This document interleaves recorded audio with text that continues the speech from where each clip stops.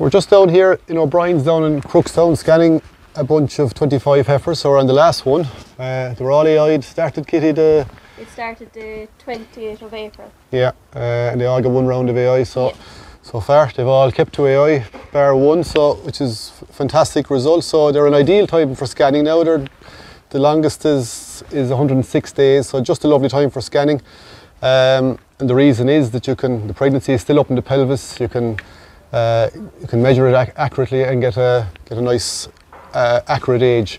We're also using the FarmOps app, Kitty, so all the serves were put in through FarmOps. All the serves were put in through FarmOps. Yeah, and the beauty of it is that when you put in you can find the animal very quickly there.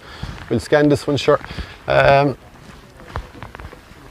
She was AI'd as well, this one, was she? She was? Yeah.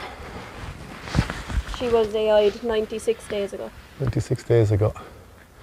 So the beauty is that if any serves that are in there, either through the technician or put them in yourself through the app or through ICBF, they're going to be on they're going to show up there, and crucially as well then how many days ago. So how many days ago did you say? 96 days ago. 96 days ago. So she's held to that serve as well, 96 days. And a heifer calf, so nice way to finish up. And if she hadn't held to the serve, we could just put in the number of days that she was in calf. If she was empty, you can record that. If the bull was still running and we weren't sure, you can record recheck.